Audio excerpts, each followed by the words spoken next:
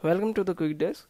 So today we are integrating our AWS environment with the Datadog. And for the information, Datadog is an observability tool for the cloud scale applications and various platforms. It also provides in data analytics platforms. So let's start. Here, this is my Datadog console. And after the integration, what we will do, we will set up the database monitoring in our application performance monitor. Okay, so here we are on our AWS console and let's see our RDS. So this is our RDS.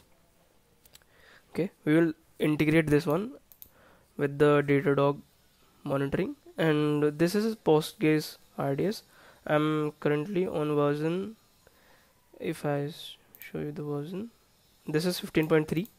okay, and Datadog supports this version, and it's also support the version lesser than 10, so it's okay. Now let's first do the integration. So go to the Datadog and in integration, click on integrations, and here search for AWS. This is the Amazon Web Services. So click on add AWS account. What we will do, we will not use the cloud formation, we will do the manual setup. Here role delegation, so it provides the documentation, we'll follow that. Actually just copy this one,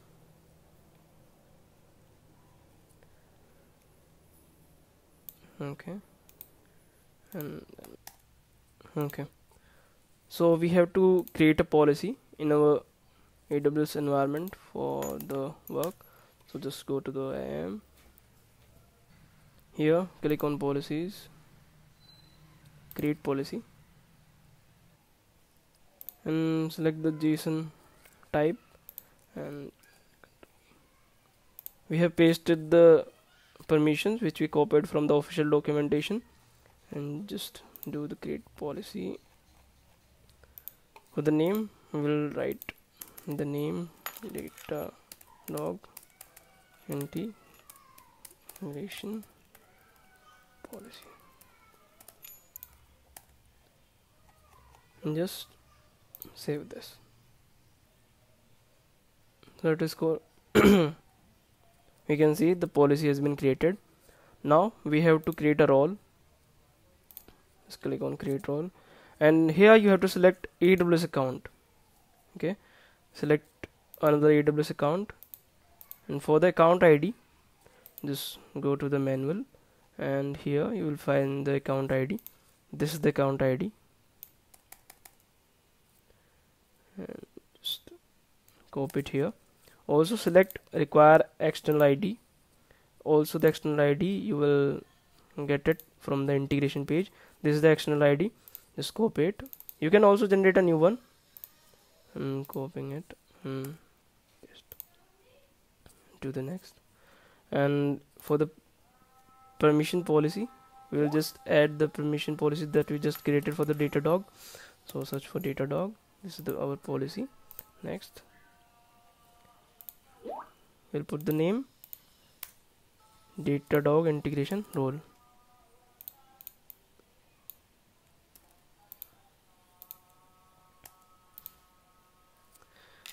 You can just add short description, date role.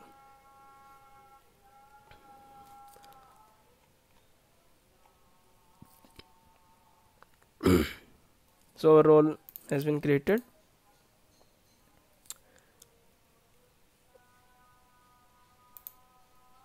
And just see, just confirm. And for the account AWS ID here, and here you can see the account ID. I'm just copying it here, just paste it, and the role name which we created, this is the role name. Yes, see, you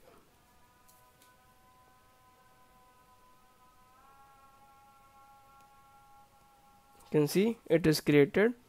Just click on resource collection and click on standard collection and save. You can see it is useful for the context of network traffic and also for the database monitoring if we use database monitoring. So let's proceed for the database monitoring. For that, just click on APM database monitoring. Yeah, you can see the documentation. So we have Postgres plus AWS RDS.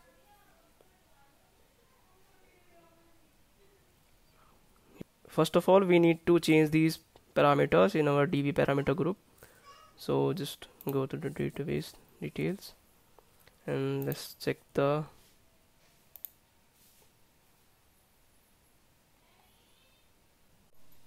for the parameter group. Just click on configuration and here select this parameter group. Here click on edit and search for the shared preload libraries. Make sure this is set to PG static statements. Okay, and guys, the application type is static. That means you have to restart this RDS if you modify this parameter. Make sure to restart, otherwise the changes will not be reflected. And the second one is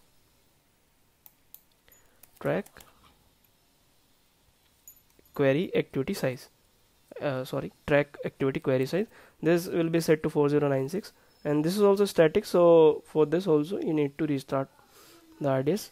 I have already did the changes, so make sure to restart the RDS if you change these values. Thanks. Now go to the RDS again, and here our RDS is available. We need to install the agent on this database, but as you know, AWS doesn't provide the access to these database command line or the SS access to these. So for that, what we will do, we'll launch an EC2 instance and we'll configure an agent on this instance. Okay, so go to launch instance, and if you don't know how to launch an instance, there is a video, you can check it out here. We'll name this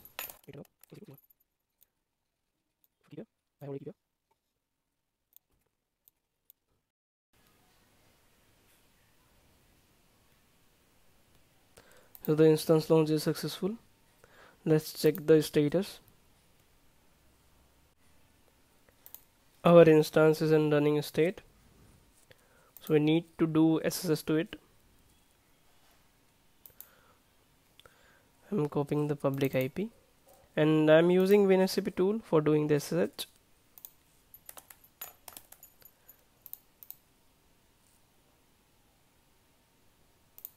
Authentication.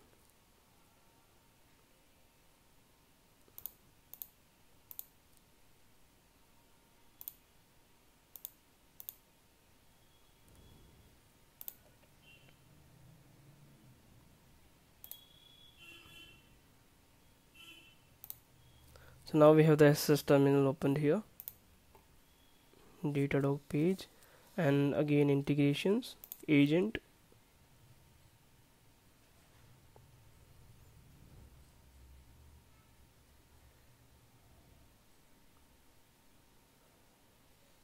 and here select the version. I am using Amazon Linux, and here the API key. So it will provide you the command. You just have to paste and enter. So super easy.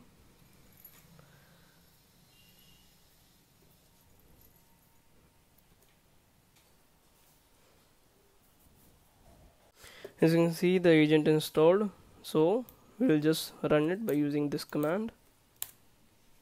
Boom. Super easy. For checking the status, just do status and enter. You can see the agent is running. So now let's go back to the database monitoring, and we have to log in to the Postgres and run these commands. For that, let's just do psql, and also you need to install that one also. So the command is sudo pnf install postgresql 15. Let's run this command.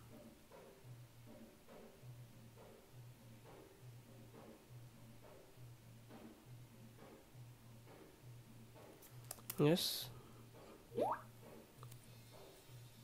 we have to set up the connectivity of this EC2 with the RDS.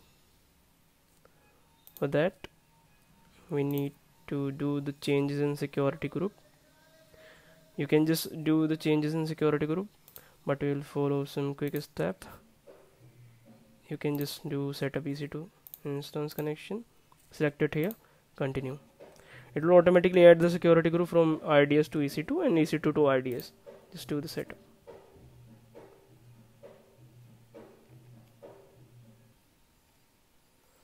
RDS is available now, so let's just connect to it.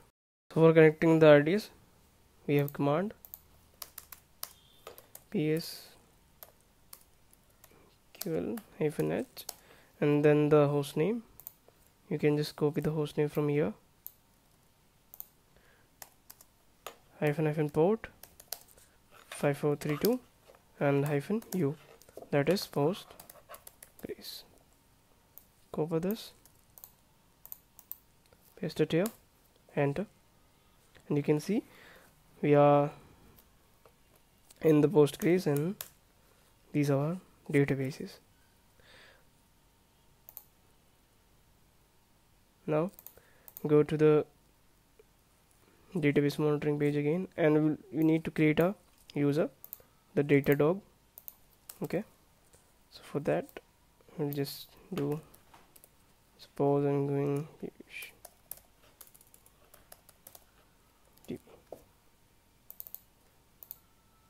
just copy the command and run it here.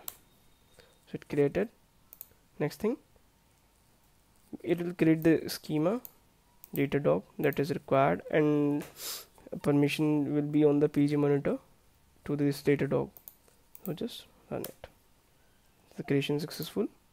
As you can see, the steps are very simple and all things are provided in the documentation. You just have to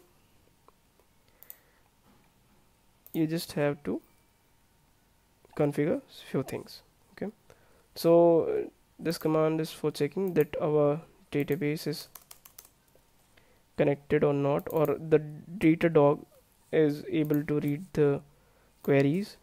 So for this, again copy the endpoint, paste it here, here also, and here also.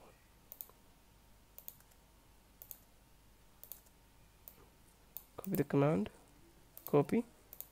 First let's get out from the Postgres, yes, and paste it here. So here you have to enter the Datadog password or the Datadog user's password. Okay, you can see the Postgres connection is okay, and PG stat activity read okay, and here the PG stats okay statements is also read okay. Okay, as it is saying that to install the agent, but we have already installed the agent. Now we just need to configure the database, Postgres database, in this agent. So for that, go to pc Datadog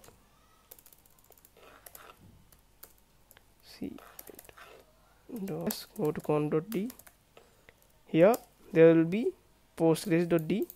So go to postgres.d, and here there is an example of the YML file for the reference, but who cares? So con.yml. Okay, now the things are interesting here. As you can see, the configuration file is already given, but it will not work properly, as you need to enable some parameters also, like for the SL, and for SL you need to put the PEM file in this EC2.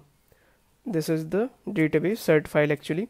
For that, just go to, just write RDS PEM file down.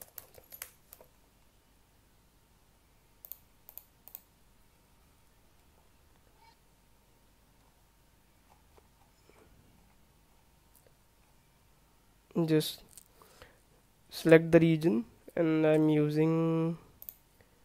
in AP South 1B, so just go to the AP Asia Pacific, that means Pacific Mumbai, yeah, this one.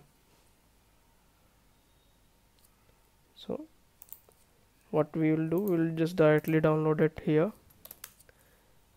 For that, sudo wget and just put, yep. Here we have downloaded the PEM file now, and that sudo vim, we are using vim. I have a conf file here, so in this conf file you need to enter the database identifier here. I will give this conf file like what I am using in the chat. So database identifier is actually the name of our database RDS, and for the PEM file that we downloaded, you just need to put the path here. I had already put that, and in the DB name just keep it Postgres, otherwise it will already take the default as Postgres. And for the password and port is 5432. In the host, just put the endpoint, copy it, paste it here. As you can see, I have already enabled the SL boolean to true, so this is necessary, guys. Okay,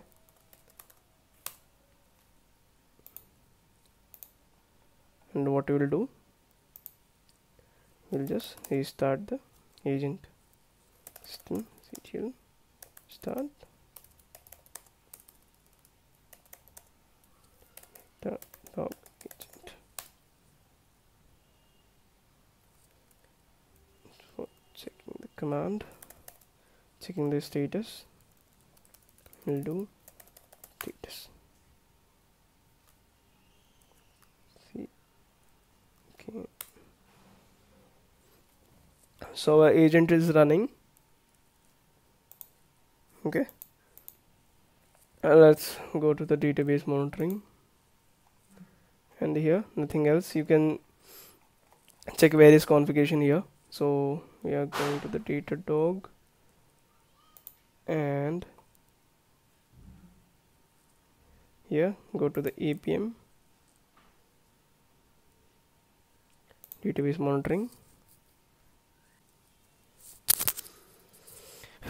The database, you can see the database host, and just click on it.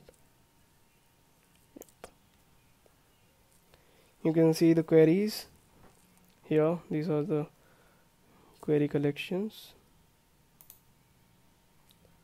Also you can check the availability zone and everything here. Okay, so that's all. Thanks.